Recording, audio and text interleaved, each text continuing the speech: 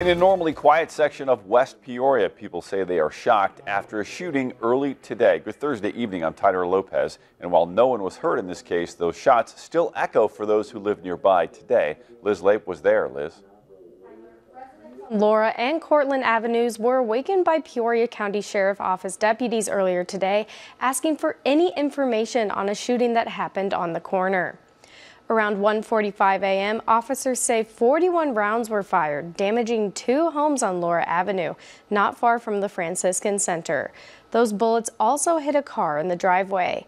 People were in their homes when the shooting happened, but no one was hurt. Now, the chief deputy is asking people to come forward with any information that could help solve the case. If things don't look right where you live, then they're probably not. You should act on those and contact your local law enforcement. We'll take a look through there and see if we can find anything suspicious, or at least just have an increased presence in that area. A woman I spoke with says one of the houses hit by gunfire has been known to attract trouble throughout the years, and she says this shooting makes her feel unsafe. The renter of the home that was hit by the most gunfire didn't want to go on camera, but did say she was still in shock. The sheriff's office so far has not released any suspect information. Liz, thank you. And Peoria police also busy on a shooting that left a man seriously hurt overnight. It was about 11:30 p.m.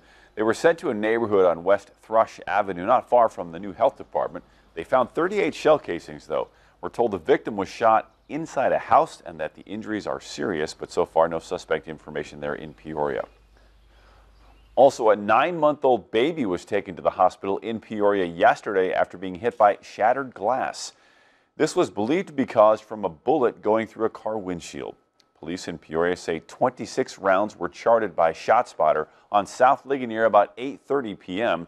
The baby's mother then drove to the hospital where she told police they were shot on South Griswold Street. The baby's condition is unknown, and again, no suspect information at this point. An appellate court judge has upheld the 18-month prison sentence for Tennessee Waffle House shooter Travis Ranking's father. Jeffrey Ranking was sentenced in March of 2023 for providing the rifle used in the 2018 deadly shooting. He was found guilty of knowingly giving a weapon to his son, who was struggling with psychotic mental illness.